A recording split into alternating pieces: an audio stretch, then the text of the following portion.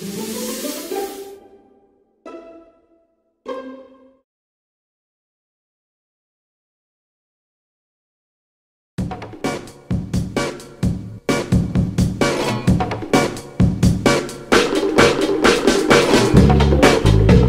go to school in the middle of the city, making exposure to pollution inevitable.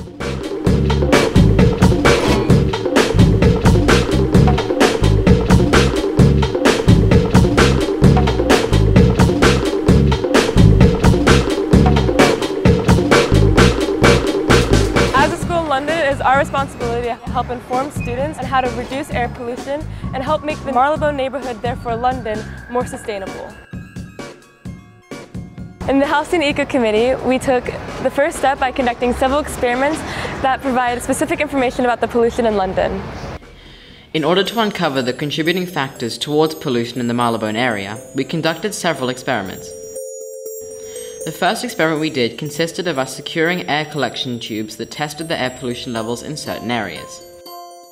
We hung these up in trees and street lamps surrounding our school in Seymour Place, the fence surrounding Portman Square, areas between Marylebone Road and Baker Street, and Upper Montague Street. During the second experiment, we went out and tallied the amount of vehicles that we observed on specific roads, counting the overall traffic that could potentially be contributing to the high pollution levels in our area. For the last experiment, we walked around with a particulate monitor to measure the concentration of air pollution in Marylebone. The final results have proven that carbon-emitting vehicles are one of the largest contributors to air pollution. With regards to the first experiment that we conducted, despite all the areas having high pollution levels, the area between Marylebone Road and Baker Street had the highest levels of nitrogen dioxide in the air. Our school is located in the heart of Marylebone, and upon further research, we discovered that 8 out of the 10 most polluted locations in the UK are actually in Marylebone. Obviously very, very alarming to a school like ours because we're young people, we have developing brains, and we need to be breathing good air. So as Eco Committee, we just immediately went against this and we said, you know, because we live in London, we wanted to reduce how many people take cars and things like that, just to reduce the air pollution in London itself on a local scale. So we did things like the walk to school day, walk to school week, and the street party. Right now we're visiting all the shops down on this particular road where we're going to have the street party.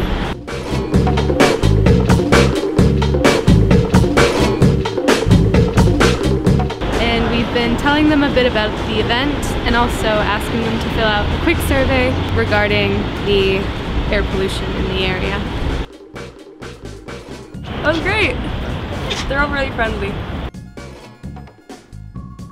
It went pretty well. Everyone's really nice around here, so we didn't really have to worry about anything. And no one had any questions that I couldn't answer, so I think it went good.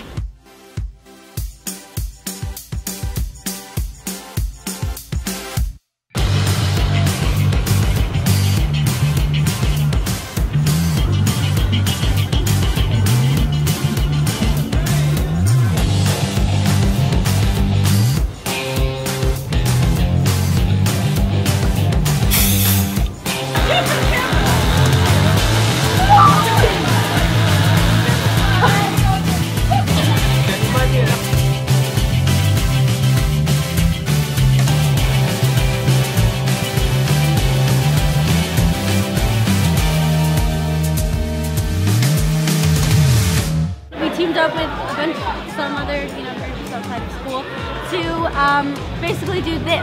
So we've cut down a bit of the road and we brought the whole school out here. And it's basically the whole event is to raise awareness about road safety, active travel, and air pollution. We have a smoothie bicycle where they pedal on the bike and then that makes a smoothie. There's another one that's a music bike where the bicycle powers the music. There's a bicycle jewelry thing, which is really cool. People are making jewelry out of little bicycle kits. We're in charge of road safety.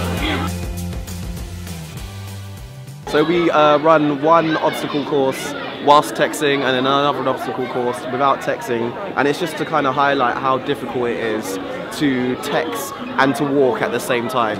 Hi, I'm Tom from Cross River Partnership. Today we're here running a play street for the Marylebone Low Emission neighbourhood.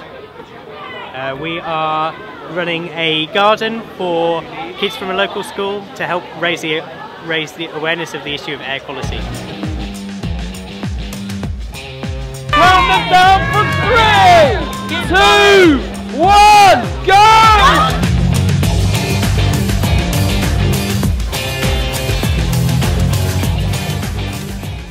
And the street party, I think out of all of them, was probably the most effective one, just because we got the entire school involved and we got the entire school to really have to be aware about this. I mean, all the other things were voluntary, so if somebody decided, I don't want to walk to school today, they didn't have to come here. They really had to be, they had to see the stats, to see what they were breathing and just how dangerous it actually is. So I think that was really important. It was a good way to let everyone know what was going on, and just, it was pretty fun, so it was just a good way to incorporate everyone and to let them all be outdoors together. Yeah. The whole walk or actively travel to school basis is morally and ethically better, because for yourself it's good to exercise, and for the wider community, as you're not producing much pollution if you're in a car or a train or a bus. So one of the biggest reasons we threw these sort of street parties is really to just not only get everyone in our school aware of what's going on, but get everyone in the surroundings aware of what's going on, because as a school we can only do so much. The entire local community has to do something against this. So I think that's quite important.